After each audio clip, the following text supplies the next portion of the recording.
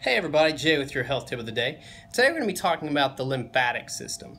Now, unlike your cardiovascular system, which has the heart to act as a pump, your lymph doesn't have that luxury.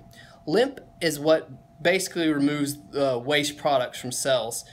You know, once the cell gets rid of it and it's just floating around the cells, the lymph comes through and basically cleans it up. It cleans up denatured proteins, all kinds of things.